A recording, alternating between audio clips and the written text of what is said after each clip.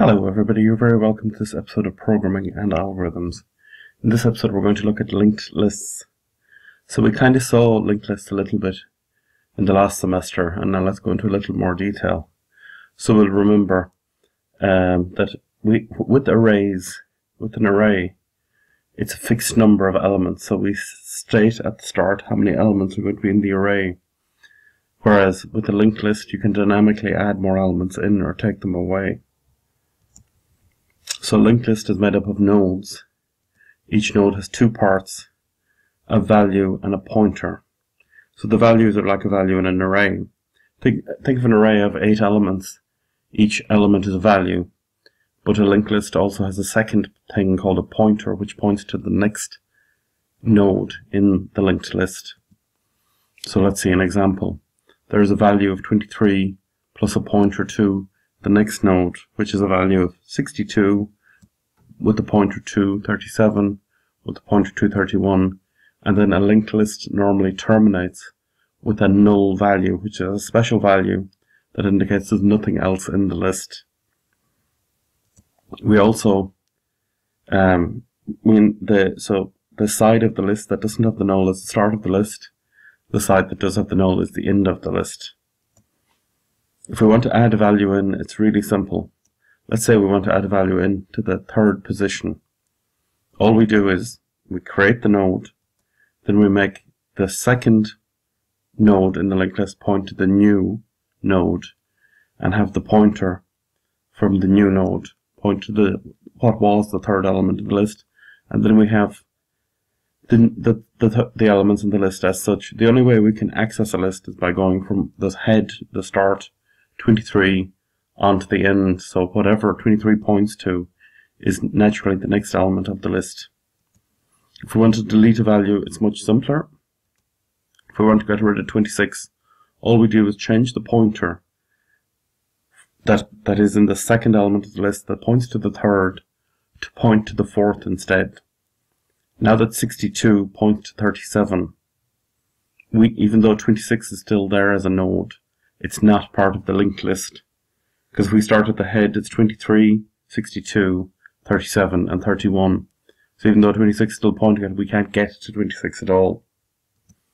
So that's what it looks like, the linked list now. That value is gone. So as we said, the linked list has two parts. Each node, rather, in the list has two parts. It has a value and a pointer. The linked list also has a pointer that points to the start of the list called head. So as we can see here, the head pointer points to the start, and we know we've reached the end when we reach null. So we declare a node in a linked list by saying as follows: type node. The value can be an integer type in this case, and then the pointer is of node type, end type. So check it out. We're declaring a new type called node, and then we're creating a pointer to that type. So this is called a recursive definition. But the pointer points to another node, so that's how we declare it.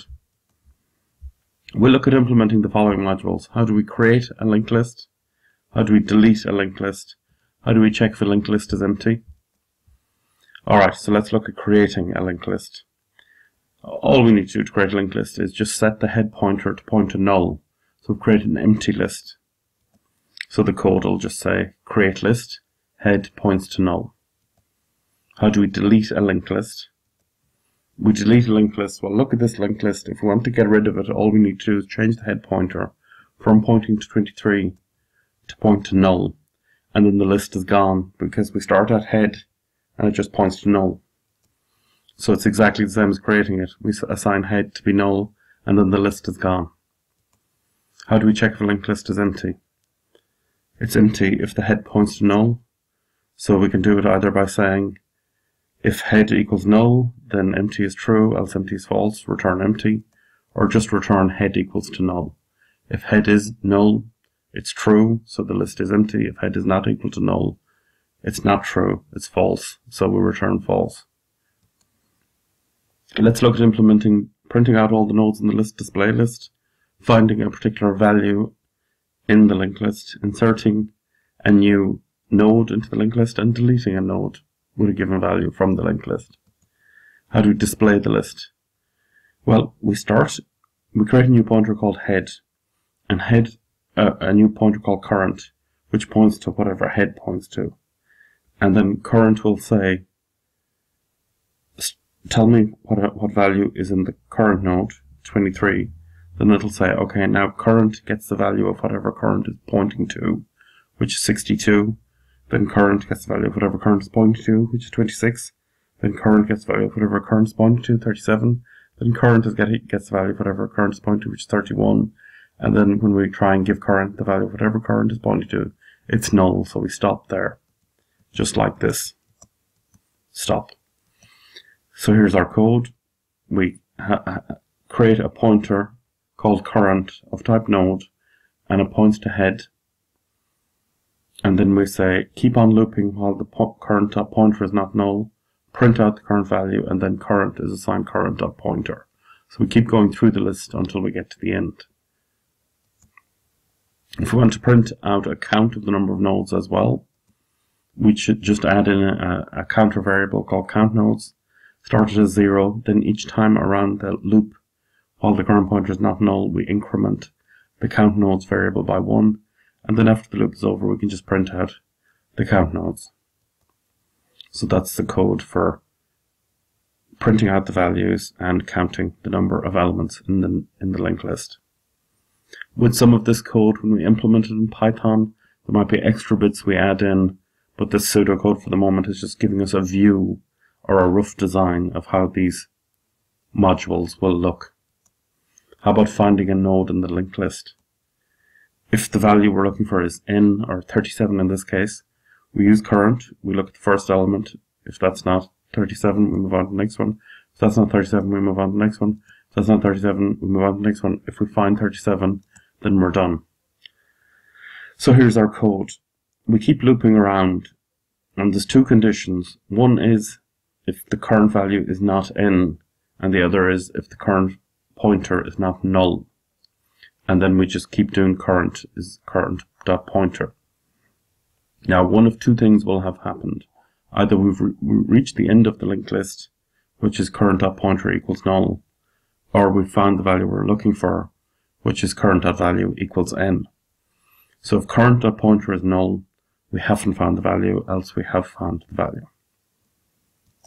Let's look at inserting a node in a particular position. So let's say we needed to add a value after position 4. We have our pointer current. We get to number 4. We create our new node with value n in it. Then whatever current is pointing to, we change that to point to. The new node points to the value after current, and now current will point to the new node. So let's see it. This is creating the current pointer. Then integer position counter, we create a counter and it starts at 1. And then we create our new node and give the value of the new node n.